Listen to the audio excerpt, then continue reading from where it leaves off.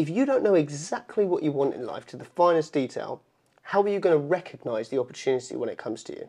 Honestly, it's just this disgusting amount of, ambition, drive, not motivation. Motivation is temporary. Work the hardest you can in everything you do because you want to make sure that when you go somewhere else that you're at the top of your own form. First of all, you're probably thinking like, am I in a professional setting? Yes, I am. Yeah. Is this the first time I've ever done this? Yes, it is. So I'm trying to freestyle here as much as possible. But this video, I think, is one of the most influential videos I'm about to make. And the reason why I'm making it is because I think Ben here can bring so much value. He's brought so much value to myself. And I'll kind of dive into that. But I wanted to film it. I wanted to make sure this was captured. Only because, number one, I want to look back at this as I grow older as well and use this as a reference point. But also, this is an opportunity for any of you to, number one, ask me a question. I can relate it to Ben, but just kind of learn from Ben's experience. So thank you very much for taking the time. My pleasure. So I met Ben about 2 years ago now. Yep. 2 years ago, I was doing my internship and Ben was a client for... More or less, exactly. For the company I was working with. But honestly, the reason why I'm having you here, and from the title of the video, it's understanding. So the key theme here is just going through your 20s, right? So especially when you're starting off, when you have no idea. Like I've got no idea. I'm just navigating it through. Absolutely, yeah. But you're someone that has gone through so many hurdles, yeah, gone through so many challenges, but come out the other side with an incredible portfolio and an incredible experience platter. Mm. And the way you are at the moment, the position you're in now, is it's inspiring.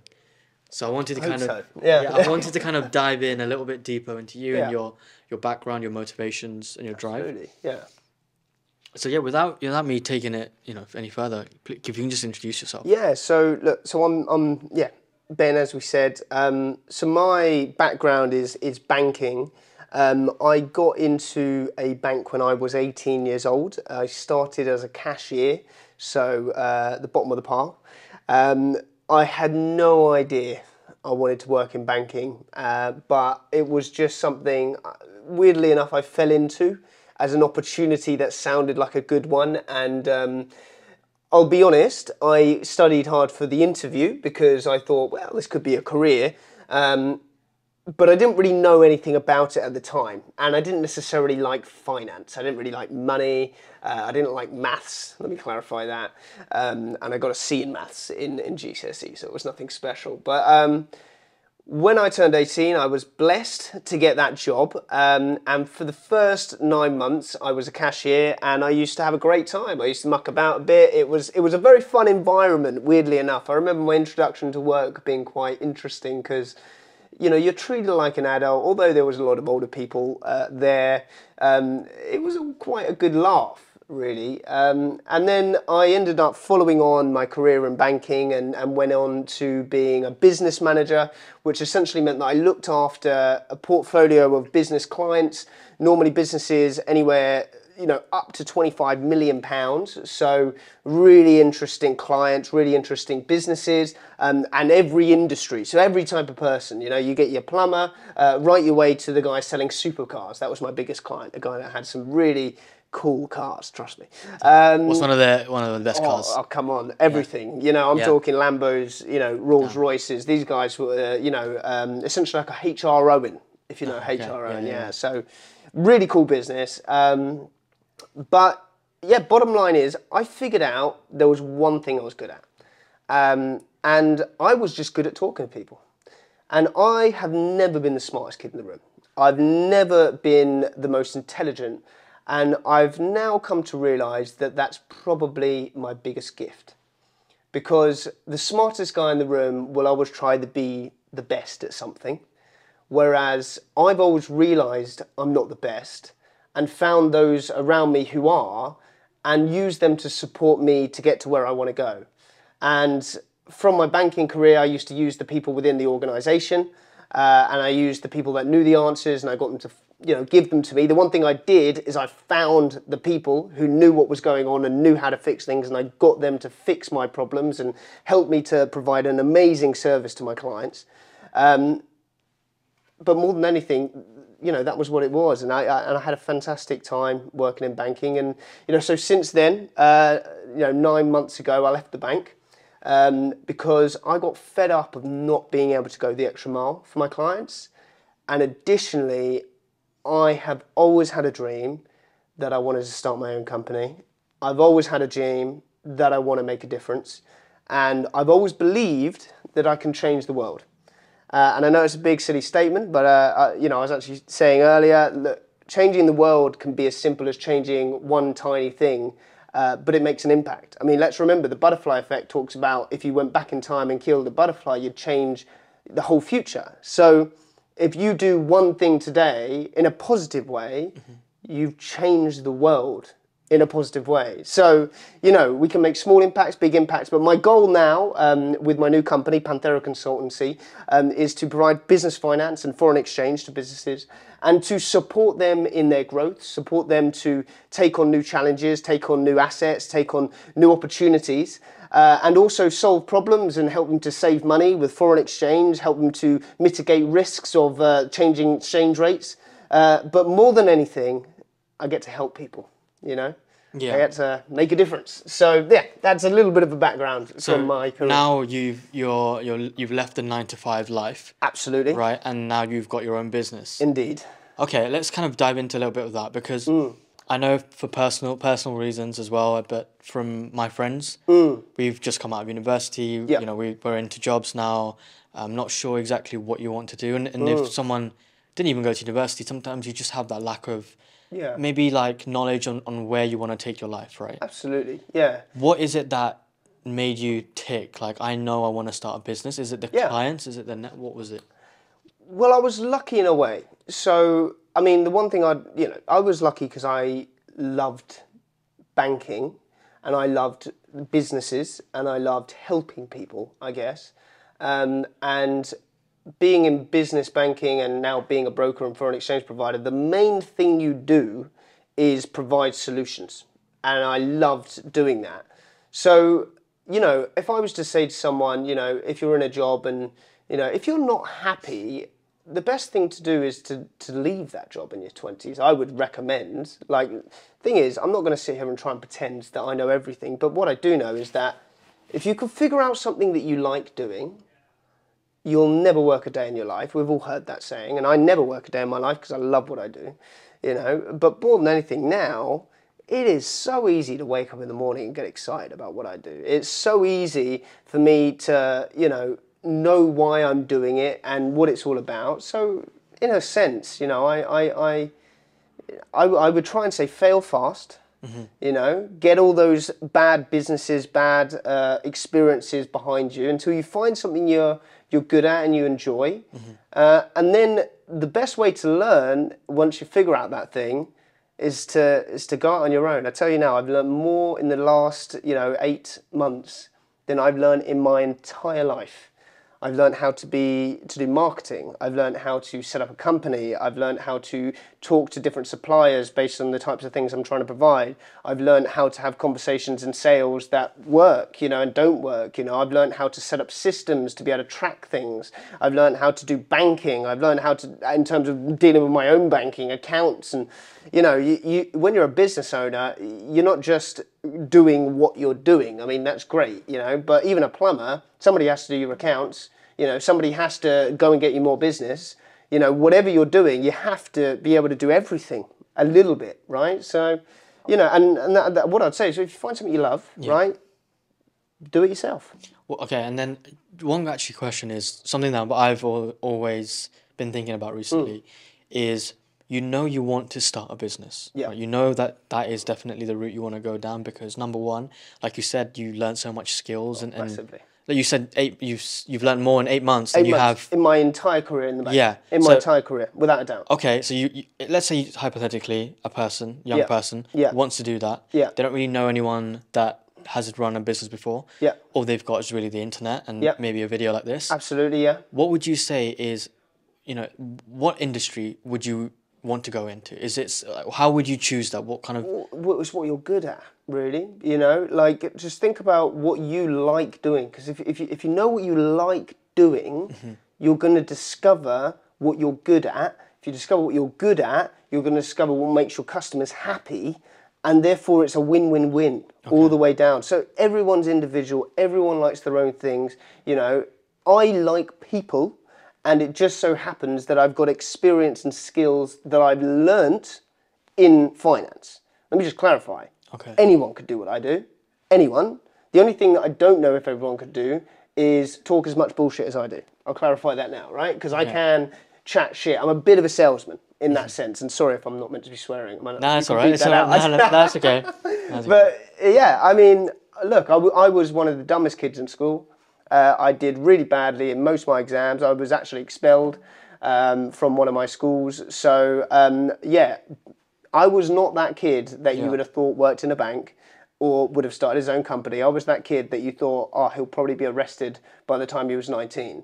But what happened is I just managed to figure out all the things that don't work really quickly and then figured out, wait a minute, I can actually talk. And I'm quite good at talking to other people and building relationships and remembering key things about people, because relationships is all about listening, remembering, understanding, saying, well, okay, you know, a lot of people I work with, they have kids, families, you know, what's your kids' names, you know, what they've been up to, understanding that, when's their birthday, you know, you remember these things, you send them a message on their birthday, happy birthday, like, wow, why is this guy, you know, remember my birthday? You become special, you become somebody that actually listens, actually pays attention, and trust me, it makes, you know, in relationships, which you'll need in any type of business, just to clarify, is the most important thing. I mean, if you have good relationships, your business will grow, always. Okay. So it's about active listening. Active listening is massive. Yeah. Okay, and then that's interesting. Yeah, it makes sense. That makes sense as well.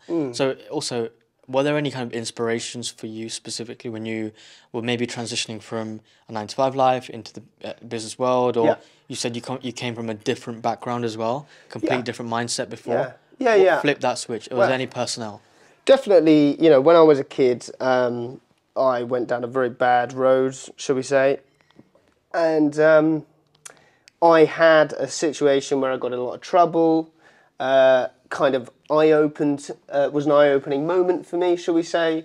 I can get into detail if you want, but, you know, additionally, I actually passed and got C's in my GCSE, you know, so it wasn't a complete failure. That was another big moment for me, but I think the big thing is I was, after a really bad time in my life, got into the gym, got into really good shape, and realised that I had control over something, and realised that all I needed to do was be consistent every single day, and that led me into everything else, you know, and then when you come back to people and mentors and things like that, I think I've been lucky to have some people in my working life who have nurtured me. I always saw them as successful and deliberately tried to follow in their footsteps, actively listened to them, did what they wanted me to do to become closer to them. And because of that, our relationship developed to the point where they supported me in my growth.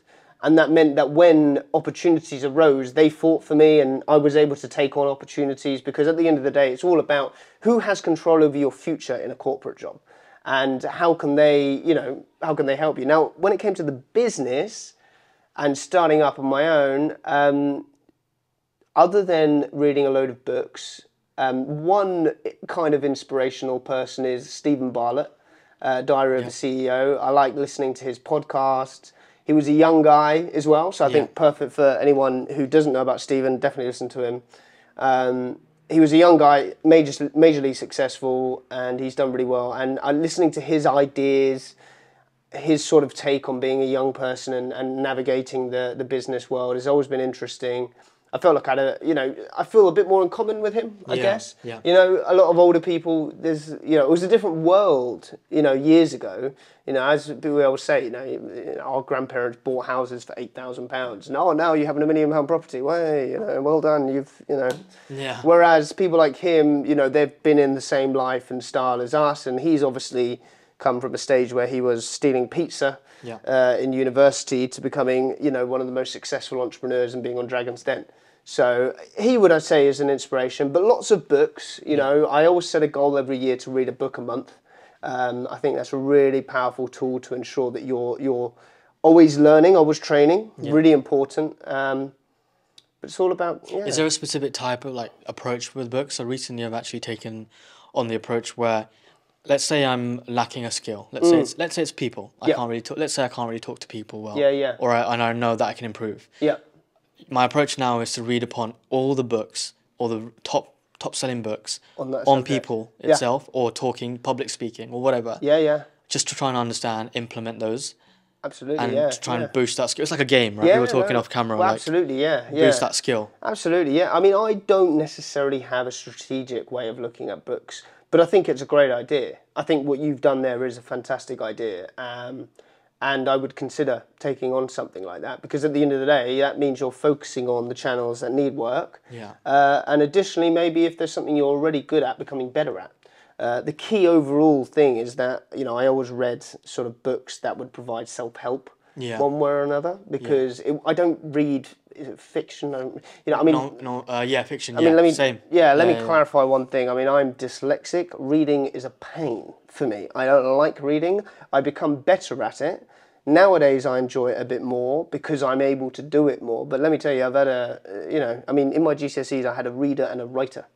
So I had a lady sit next to me, read me the question, and write it down for me. That's how bad I am at reading and writing. You know, no one understood. Yeah, terrible, absolutely. So it was, but now, like, let me just tell you right thing. I say I'm dyslexic. I'm not dyslexic. You are what you say you are, right? If you say you're dyslexic, you'll hold yourself back and you'll become dyslexic. If you say that you have ADHD, then you'll hold yourself back and you'll get distracted. If you say that you can't do something, you won't do it because you don't believe you can. So you have to believe that you can accomplish anything. I believe that I could read books, and then now I'm reading books all the time. I'm learning more. If I'm not reading books, I'm listening to podcasts. But always, I don't even listen to music that much anymore, because I listen to music in the gym, or if I'm running or if I'm training, because that's the only time that you need something to give you a bit of energy. Otherwise, podcasts, books, you need to get on it. So you touched on a little bit about self-belief. Yeah. I think self-belief is critical, but my question is, when you're starting off something, let's say the first month or a couple months in your new business, there wasn't much self-belief naturally because you haven't really necessarily achieved anything, right? Yeah. So when you haven't had the experience of success, how do you maintain and elevate self-belief so that you know that you will one day achieve it? Straight up, be delusional. You know, this is why I don't think intelligent people start businesses, because intelligent people think to themselves, wow, this is going to be hard. They actually think about what they're about to do. When I did this, I just did it. You know, like, I kind of always knew it was going to happen, and things in my personal life meant that there was a good opportunity for me to take it, and I thought, well, screw it, let's go. And I did it. And it was the weirdest thing, because when you start up on your own, there is just a million things. You know, I mean, every like quarter of the business so far has been a whole new set of emotions and challenges. But I remember the first 3 months, I have this memory in my head that I will always remember now. It's just incredible, of me sitting at my dining room table with my computer and my book. And I'm very organised. I always used to write you've probably read in a lot of books about, you know, categorising your to-do list by, you know, A, B, C, D, E, by ensuring that your you know, high priorities to least priorities, you know, and how quickly you need to do a task. I always did that. I even colour-coded it, everything. But with the business, I started, and I remember having my book and thinking, what do I do? You know, what do I do? So what did I do? I just started calling people. I picked up the phone and called everyone I know, and I just told them I start up a business and told them what I do. Most of them were like, oh, cool, fine, you know, nice to know. You know, didn't need any moment. But I just picked up the phone, told them what I do, and then I called all the people that introduced me business, let them know what I do, let them know what I do.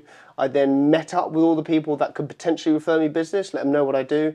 I met up with anyone that could potentially refer me business on a monthly basis. And I checked in with them on a phone call weekly or potentially fortnightly. And I just made sure that at every minute of the day I was doing something, because it's all about what's the next step, what's the next thing you can do. Because if you look at the big picture, it's going to be daunting and you're going to give up. Yeah. But if you look at what the next step is, you can see that far. You know, I mean, starting a business is like driving in the fog. You know, as long as you can see enough to know where the lines are on the road, then you'll probably be all right, as long as you're not trying to go too fast. But it's all about the next step. Wow. Okay, that makes a lot of sense. And then I guess as you progress, you find the next step, and then Yeah. you're constantly evolving, right? Absolutely. It's always You an know, evolution. and this is it. I mean, now I have other problems. Now I have problems where, you know, we're doing a lot of business, but I'm starting to recognize that some business isn't good business because it's wasting my time and I'm not really getting a lot from it. And I'm establishing that I need to be more filtering the types of things that are coming in. And how can I do that? You know, how can I recognize a good opportunity? What are the right questions to be asking? But this is where the learning aspect comes in. You know, we've now got more data because I've done more things that I can now make future calculations on, which means that I can make better business decisions. But there's still now harder business decisions. I mean, if you think of a math question, 1 + 1 is easy, but 1 + 1 + 1 + 1 + 1, you know, like once you get into the bigger numbers and then it's just all of that together, and it's going to take you time to work out. It's a harder sum, and it's just the more information. But as long as I can figure out what the next step is, you're all good. You're all good to go. Yeah, yeah. I mean, I think the two things you need to know: where you want to be, and a very rough idea of where you want to be, because it's going to change, but a rough idea of where you want to be. I work on 20-year plan, where I want to be in 20 years, and what am I going to do tomorrow. And I think if you know those two things, you're heading in the right direction, because this tells you what you should be doing today and what you should be doing tomorrow. And the problems that are in front of you also suggest what you need to be doing next. Okay. So those two things together gives you the calculation of what's next.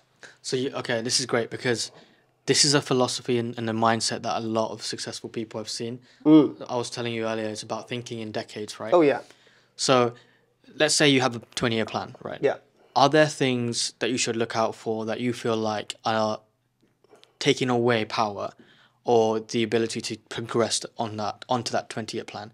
Okay. And what would you say those things are? And what should we look out for when we are making our 10-year, 20-year plans? So when you're establishing what you want to be and who you want to be. You know, this could be through relationships, this could be through situations. That's what I'd come down on. I mean, you know what? I was very lucky. When I was about 19, I met a mentor in the bank, and he took me out one day. He had a property business. He was a property developer. He showed me around all his properties, and he just did it because I was a young, hungry guy, and he wanted to show me around. Anyway, we went to this hotel, lovely hotel, you know, tried to wow me, but it doesn't matter. What he did is he said, Ben, look, if you don't know what you want in life, you're never going to get it. And then he proceeded to say, okay, well, what car do you want? I said, okay, well, I don't know, a Ferrari. He said, okay, what colour do you want it? I don't know, red. I said, what type of rims do you want? I don't know, black ones. You know, it's like, what interior colour? What kind of stitching? What kind of steering wheel? How do you want your mirrors to look? What kind of back seats? You want back seats, front seats? He said, if you don't know exactly what you want in life to the finest detail, how are you going to recognise the opportunity when it comes to you? Now, in everything in life, when you know what you want, it's easier to get it. So that's step one. Now you say, how can you then, when you recognise what you want, you've got to think to yourself, well, okay, well, if I want that, what's going to get in my way? And for me, I ended up writing a list of what I wanted in a wife, because your wife or your partner, whoever you're going to be with, is going to be the person that motivates you or destroys you. That is the most important human being in your entire life and the most important decision you'll ever make. So you need to write a list for your wife, and then you need to number the things, you know, 1 to whatever you do. And if they don't have the top 3 to 5 things, then never go on a second date with them. Because at the end of the day, that person is going to be the reason that you're happy or sad, and it's going to be the reason that you're motivated or you're demotivated. Most important decision, I believe, you will ever make. Amongst that, friends. Who are your friends? Because if you have friends that don't believe in you, get rid of them. I did, honestly, best decision I ever made. People pretend to want to see you do well. They don't, you know, and they will pull you behind. They will, like crabs, keep you in that bucket. you need to kick them out. You need to be able to proceed without them. It's so vital. And that's the only way to proceed and actually be successful in life, is to surround yourself by not only people who are motivated, want to be successful, but also people that will look you in the eye and tell you what you need to hear. My best friend in the entire world said to me one day, he said, Ben, you always say you want to do things, you work really hard for it for 6 months, and then you give up. And I was like, basically in my head, fuck you. You know, I was, and there's no other way to say it. I remember internally in the moment being like, hey, how can he say that? You know, he's meant to be my friend, whatever. 1 week later, I realised that I've never had a better friend in the entire world. I realised that exactly what he said was exactly the truth. And if he had never said that to me, I don't think I would have ever realised it and taken the time to think about it. Because he was right. I used to be so energetic about one thing for about 6 months, and then I'll get bored. And it's true. Let me clarify one thing in life. You get bored. I get bored in the business sometimes, but you just need to crack on a few days, and then the excitement comes back. Yeah. But if you give up in that moment, you lose it forever. So it's so vital that you have friends that will point out the things that you need to hear, not what you want to hear. That have hard decisions instead of easy decisions be the ones that are the reason that you become successful. So it is vital that you pick your people and you're in control of that. You know what you need, know who you want to be. And if you're a millionaire, are you going to you're not a rapper, you're not taking your whole, friends from wherever you were back in the day with you and then just letting them pay for you. That isn't reality. If you're starting a business and you want to be successful, you will become successful if you have successful people around you who have a similar mindset to you. So grow together. We're a community. We're humans.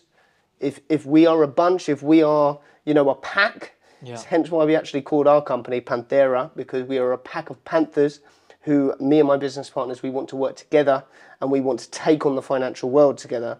And that was always what it came from.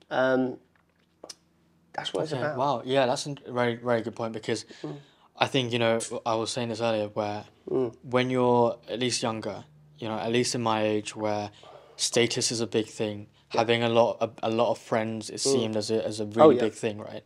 You want to be that guy or that girl that has a lot of friends, that, has an X amount of followers on Instagram or whatever. Yeah. But I think that's natural. That's just human nature. And that's fine. Yeah. It's fine. But I think what I realized is, as especially coming into the real world after university and school, where everything's in a bubble, coming out of that, you realize that it's actually quality of friends that matter. And I know this is an obvious statement, but you don't really truly realize it until you can call them up and that you can depend on them. Oh, absolutely. Or you can talk about real hardcore issues, just like what we've been talking about here with them, rather than just talking about the latest, I don't know, score on the weekend. I don't. That's what I've kind of realized as well.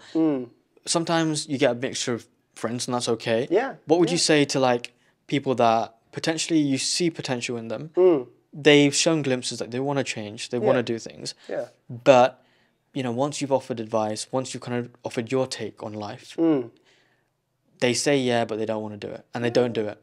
Well, the one thing I will say is that it's okay to not happen right away. I mean, it was maybe 4 or 5 years ago. My friend told me that information, and that changed my mind. And I'm 26, so if you're in your 20s, give yourself a break, right? Yeah, is what I will say. We are in a point of our life of learning and taking in as much information as possible.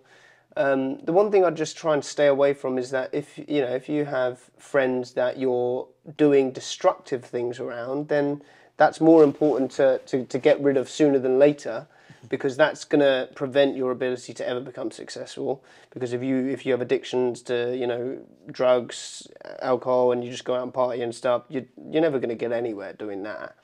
But I would say, look, I appreciate people don't change right away, and I'll give my thoughts to people. But if I really see potential in someone, I think they'll come around. I think, when I had a really hard time growing up, I struggled with drugs, and I was just off the rails on a way that I can never explain. But I always had a fire inside of me something that told me that I was going to do something. I never really knew what, but I just knew something was going to happen. And even when I was smoking weed every day, doing other harder drugs, and going to the worst of places, when I was younger, telling my parents I was sleeping at a friend's house, and being around a crack den or something, not doing crack, but worst of places, I still knew something was going to come out of it. I still knew. I don't know how. I don't know why. But I think if you have that feeling, it's going to happen. Yeah. It's going to happen one way or another. I don't know. Yeah. Sometimes I just feel destiny's got something for you, like, because this fire for me now is, honestly, it's just this disgusting amount of, ambition, drive, not motivation. Motivation is temporary. This stuff is, I wake up every day and just do it. And it's discipline. It's discipline, yeah, and that comes, but people that have that, they know, I think. So if you are that, relax, it's okay. You're young, don't stress, but do think about what you want. Yeah, because and the next step, like you said as well. Yeah, exactly. Next step.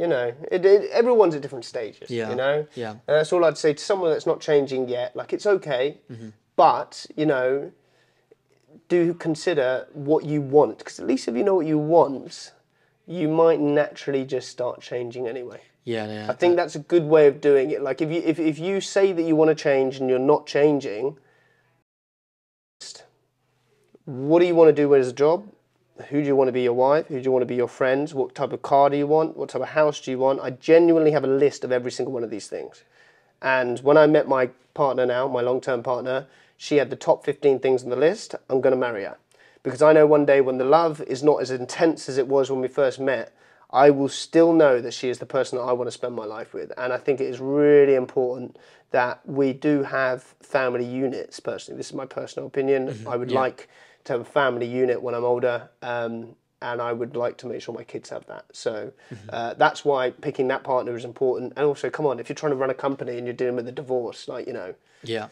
unless you're a nutter like Elon Musk or a psychopath, it's going to be trouble. It's going to be trouble. Yeah. No, fair enough.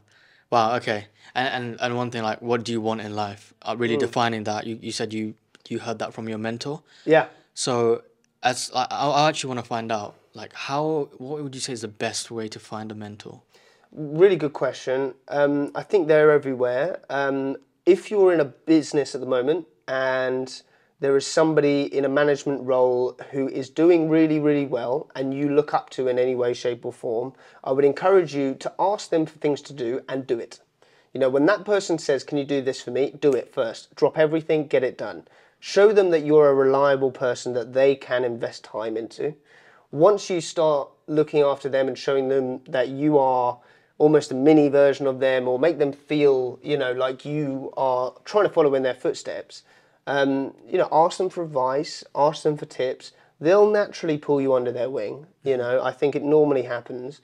And honestly, mentors are the most important thing you'll have in your entire life. I think it's so important that you try and find somebody that's doing what you want to do, or is in a business that you are in and is doing, is in the successful place. Even if you're in a sales job and there's a guy who's just the most high guy getting all the sales, become friends with him. Flocks of a feather fly together.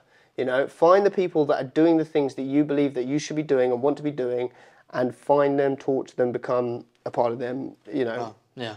This is the key. And always, older people, every single person you meet, no matter if you think you're better than them or not, learn lessons. Yeah. Everyone has a lesson to teach you. Even the guy that comes and cuts our grass, he knows how to cut grass better than me. Yeah. Right? We have a lesson to learn from everyone. So just don't be one of those guys that thinks you're better than everyone, because you're not. We're all the same. We're all good people. We're all living our life doing this and doing that. Yeah. Just listen to everyone. Everyone's got a lesson to learn. But mentoring, find somebody that's in a place where you want to be, and ask them questions, help them out, and I think these things naturally happen. Wow. Okay. Yeah, that's really interesting. Yeah. That's great. Thank you for that. That will actually definitely help us as well. Yeah, pleasure. One thing is actually, like, I want to dive into a little bit about human psychology, if you don't mind. Yeah, sure. I think I've seen you with people. I know what people say about you, and they always speak highly. I think you have such an amazing way with people, and like you said, that's your key skill. It's what I'm key good at. strength. Yeah, I think so. Yeah. But networking has taken people far in life, Yes. right? Yeah. All walks of life. Yeah. What would you say, like some tips or like human psychology that we can take on board and start to implement Yeah. that would naturally you can get along with people? Absolutely. Well, first thing is do it. You know, I was very good at putting myself into situations that scared me. You know, I mean, in terms of people networking, especially me when I was 23 years old as a business manager for a bank, walking into a room of people probably mostly in their 40s and telling them that of their business's money, normally had to involve a lot of, you know, people looked at me and were like, wait a minute. What's going He wants to go after my money? Like, you know, he can't even grow a beard. I still can't. But it was a situation where you have to just, you know, you learn so much by doing, you know. Fear disappears by implementing it over and over and over and over and over again. You know, and a really other good example of conquering fear was we used to go into schools and provide talks about finance, try and teach kids about education and finance. And I remember, you know, we agreed to do an assembly of year nines, 350 year nines in a room. Wow. And, Tough you know, crowd. turns out, yeah, I mean, year nines, let me clarify, not easy, Yeah. for one. And then two, 350 people, that was, you know, it's quite a lot.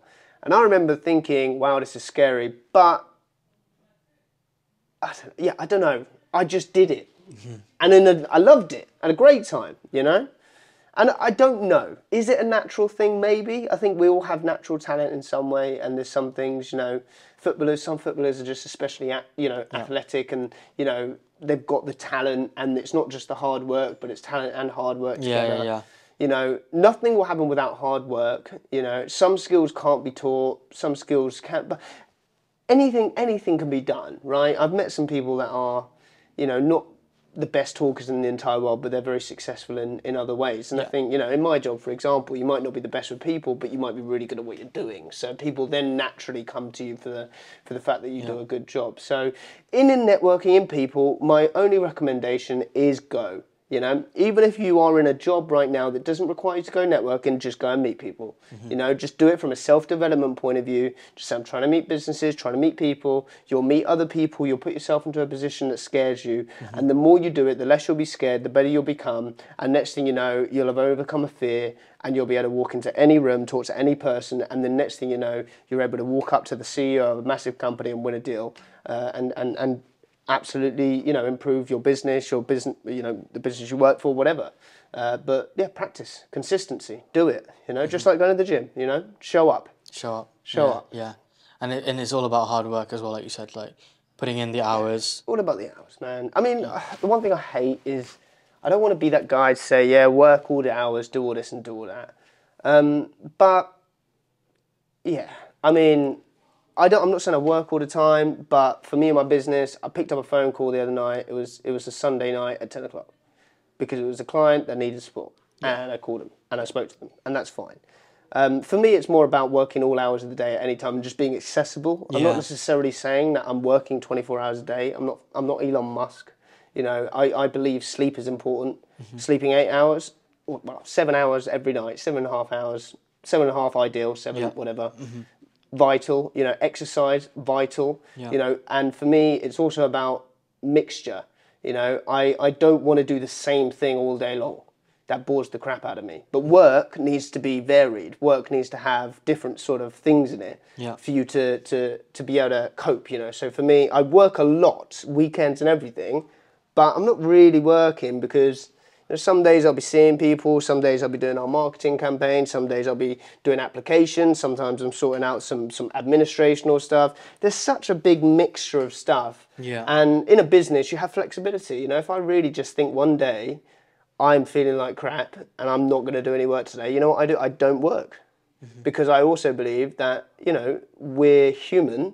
And I'm really highlighting this because I don't want people to think this obnoxious work culture, but at the same time, like, if you really want something and you really love something, you'll just do it anyway, and it won't really be work. Yeah. So if you just try and focus on that, you'll do more without knowing you're doing anything, for one. And then two, also, look, we all have good days and bad days.